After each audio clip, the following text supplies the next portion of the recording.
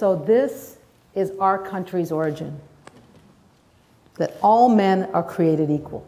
It's our country. I like to think of it more like mankind, humankind, right? I wasn't originally from here. I was born in Beirut. And I came to this country. And I learned what it was like to be different. I came from Beirut, which is also known as the Paris of the Middle East. I had two brothers, flanked on either side of me. One older, one younger, so they could protect their only sister, right? And my father, he actually trained as a cardiovascular surgeon right here at Northwestern. So I had an incredible family. Great place to grow up, friends and family. My dad comes home one day and he says, I'm going to try to get this right. رح ننقل على أمريكا. هلا.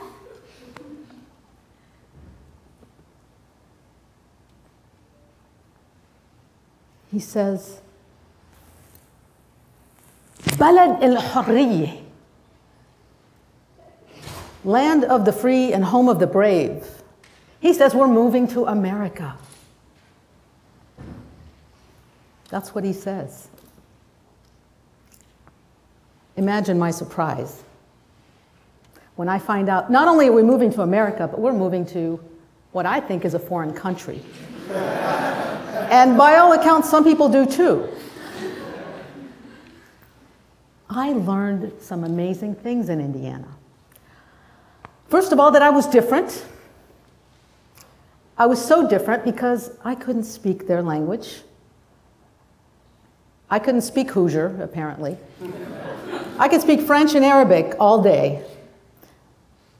But I didn't look like them. I didn't have their ethnicity. And I didn't know how to make friends. But Indiana gave me a gift.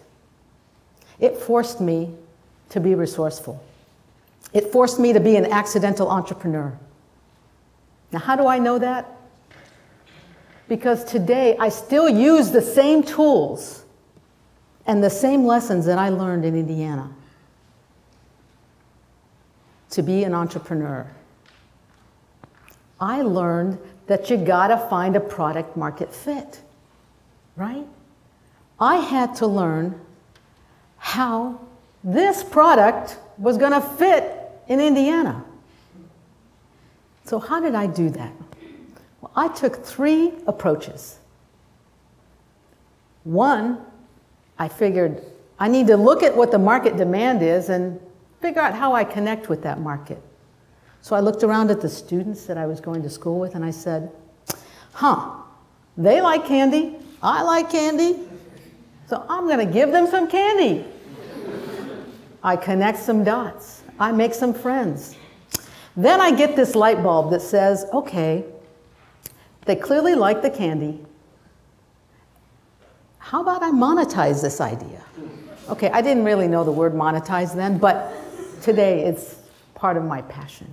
So I said, let me sell them candy.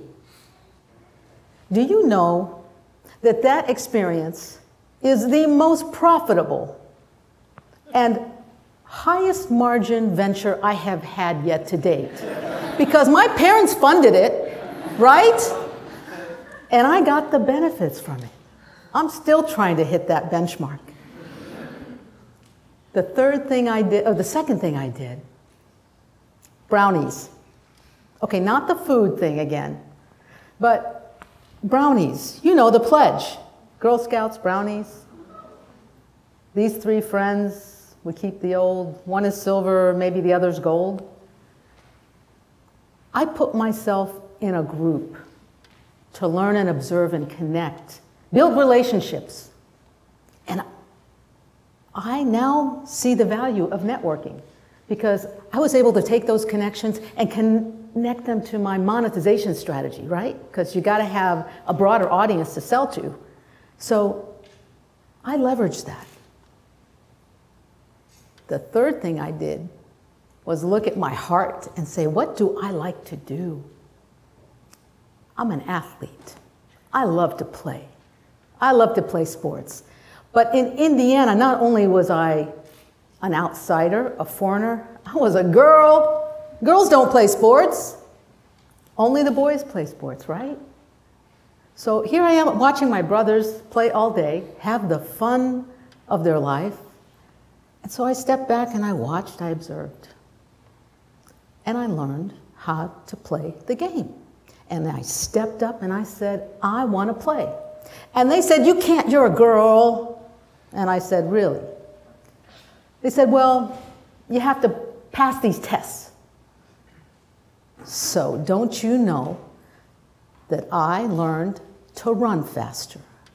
I learned to throw harder. And I learned to catch better than any of those boys. They call me Stickum, by the way. I learned how to fit. Infinitely valuable, culturally necessary, the accidental entrepreneur. I've been many things in my life. Venture capitalist, investor, mentor, teacher, Hoosier, Bostonian, Texan. I even chaired a conservation group out of Southeast Asia, saving the Sumatran rhino. I've been a delegate at the White House. Many, many things. The thing that I'm most proud of, today I'm a STEM BA. STEM, STEAM, STREAM makes me dream. But don't you know, my heart lives in STEM squared. And for those that don't know STEM squared, it's all about medicine.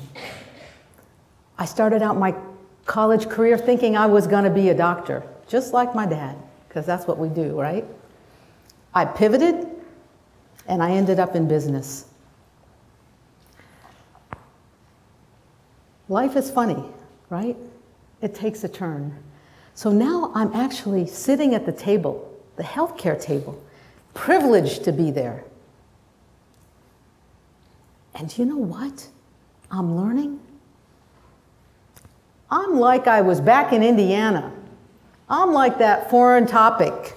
I'm like that outlier. I don't count. I don't matter. I don't fit. And do you know why? It's not really a secret. The drugs, the devices, and the treatment plans that are being used today didn't include me, didn't include a lot of women. And because of that, we now have this veil that's lifting. And we see the impact and the implication and the economic pain that it's causing us, be it quality of life or quality of care. Profound, astounding realization. We've got lack of diversity in clinical trials that's leaving us with a gender blind spot. A gender blind spot that is a calculation that I don't even begin to know how to account for. But I'll tell you why that exists. This guy right here, not a pretty picture. The 75-kilogram white male defines our lives. Be it the chairs you're sitting in, the doors you're walking through, the cars, the planes, trains, and automobiles. They are defining us. And I don't know how, because we've got a patient here, and no two people are alike, and no two people should be treated alike, right? One size doesn't fit all. One pill doesn't work the same way on a man as it does in a woman in some cases. And do you know my mom? You know, she was so smart.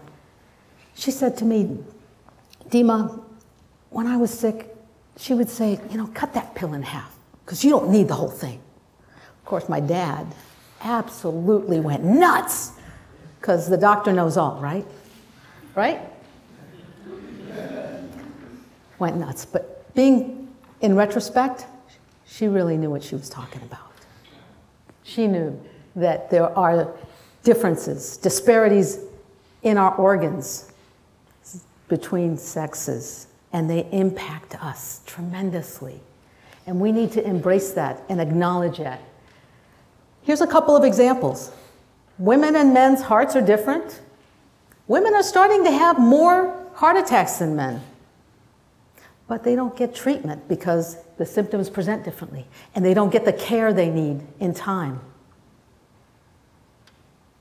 An aspirin prevents a heart attack in a man, the first one, but not so much in a woman. Think about that. Knee arthritis. Okay. We have issues when we age, right? Women have hormones and tissues that aren't quite as strong as men, and they tend to have more injuries. But then here we go, environmentally, compounding our own problems because we wear things like this. Oh my God, the vanity factor. Osteoporosis. Here's the corollary to this. Men are not considered for osteoporosis because it's considered a woman's disease. Our bone density is less in a woman, and we tend to have more injuries early on, but the men don't even get factored. They get dismissed many times.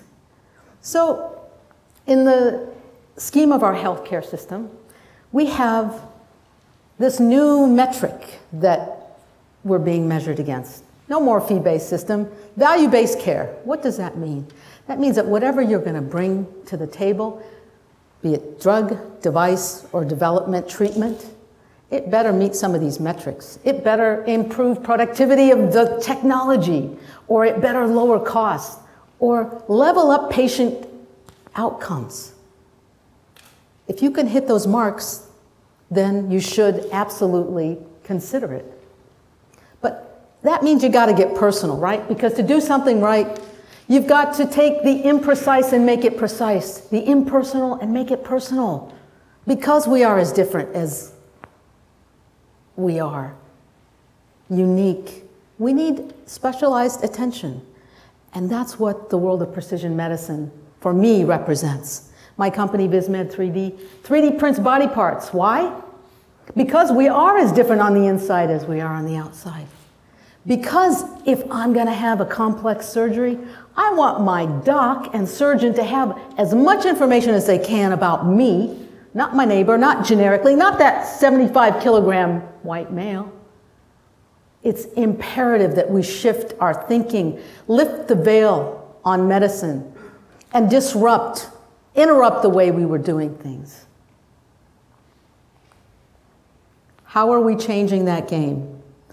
Well, I applaud the NIH for saying, we're not going to fund any more drugs or trials or devices without consideration for sex and gender, be it body composition, body size, ethnicity, the variables that invariably impact the quality, outcomes, the quality of health care, and the quality of life.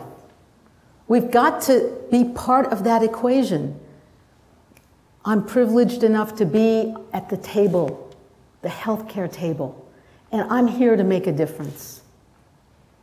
We have groups like Stanford, the White House, the NIH, and the groups that I'm part of and that I lead, like Women in Bio, where I'm a chapter president here in Chicago, and the American Medical Women's Association, where I'm honored to serve as the tech and innovation lead. We're convening roundtables, we're having conversations, we're finding ways of action so that we can bring about change and bring that difference to bear. Because we can make a difference. We must, I must, together. How are we going to do that? Well, we're going to collect some data. We're going to collect some data, we're going to look at the deltas, and then we're going to figure out how do we solve for X, Y, or XX, or XY? How do we make a better outcome? How do we start at the beginning and not the end, afterthought? Upstream, not downstream. Revise, innovate, so we can create and attenuate to better practices, better conceived thinking.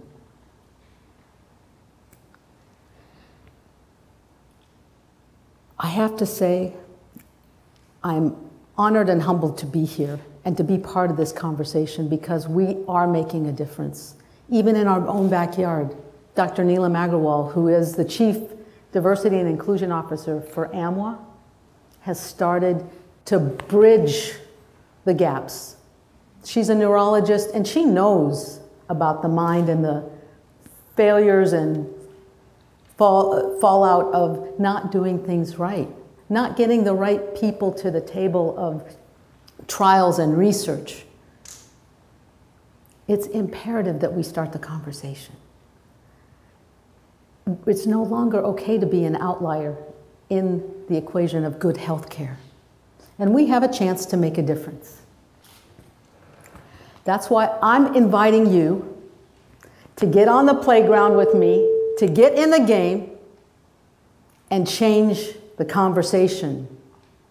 Join me to be bold, beautiful, and brilliant in healthcare. We have now started an accelerator that is inviting ideas from women in healthcare that know where the problems lie. They know it's where that 75-kilogram male is. And we have to change that. We have to invite, in a safe forum, a safe harbor, ideas, opportunities, and engagement with thought leaders. People whose hearts, like me, beat in 3D, who think in 3D, who think beyond the norm. So I challenge you to challenge me to do this better, faster, and today, not tomorrow. Thank you.